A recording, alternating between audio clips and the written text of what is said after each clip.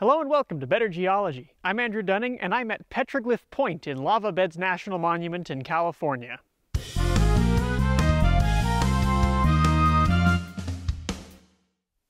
Lava Beds National Monument is famous for its lava tubes, which have been previously featured on Better Geology, but it is also important as an area of cultural history. Petroglyph Point holds one of the largest concentrations of rock-carving petroglyphs in California, and as such it is an important site for the cultural history of the Modoc people, which have inhabited this basin for over 6,000 years.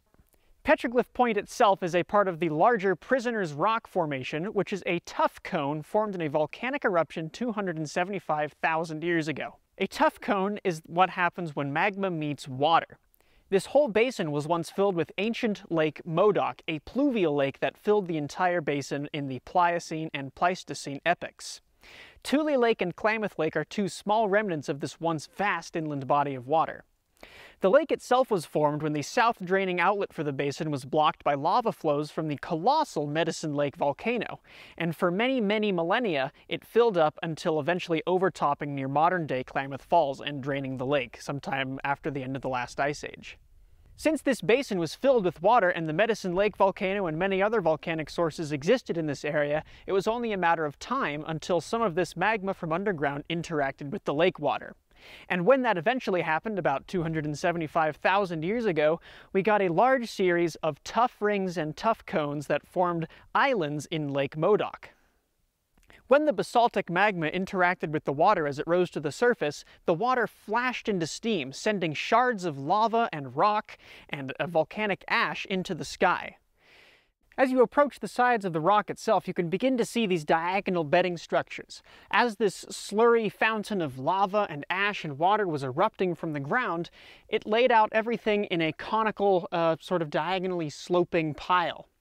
These small beds of material are made of volcanic glass, volcanic ash, cinders, lapilli, and all manner of volcanic debris, including pieces of pre-existing rock. The structures themselves are quite clear if you get up close to the rock, but it also reflects just how soft this is. The softness of the rock is what made it such a great location for carving of petroglyphs by the ancient Modoc, but unfortunately makes them susceptible to erosion, time, and unfortunately vandalism. Today the rock is weathered into a pattern called tuffoni, which is marked by these sort of oddly shaped cavities. And it's these holes that lead to the striking and unique appearance of this rock. Prisoner's Rock itself and Petroglyph Point are bounded on two sides, the east side and the west side, by tall vertical cliffs as high as 250 meters. Now these cliffs are formed by wave action.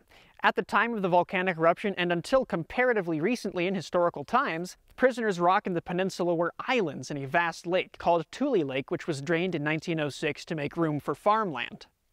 This lake was quite shallow in modern times, and it allowed the ancient Modoc to row out to these islands in canoes to carve their important cultural symbols on the rock itself, which is very soft and easy to carve.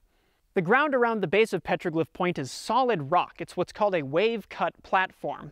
Over the many hundreds of thousands of years since this rock was formed by those volcanic eruptions, wave action from the shallow lake eventually eroded the sides of Prisoner's Rock to create these steep vertical cliffs, as well as a comparatively smooth and level floor. This floor makes walking very easy and is one of the more interesting and striking features of hiking around Petroglyph Point. Many ancient lake levels, both of Lake Modoc and Tule Lake, are visible along the base and sides of Prisoner's Rock and the peninsula. The small overhanging area where many of the petroglyphs are hosted are reflective of times when the lake was very persistent at that level and carved away more into the soft rock.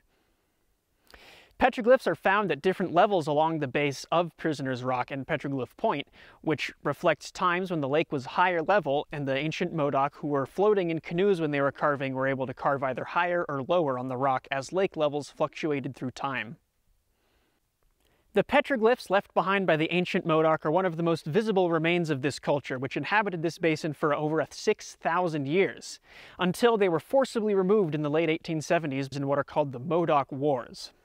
Respecting the cultural remains of this important and thriving culture are very important to appreciating the history of the land we inhabit.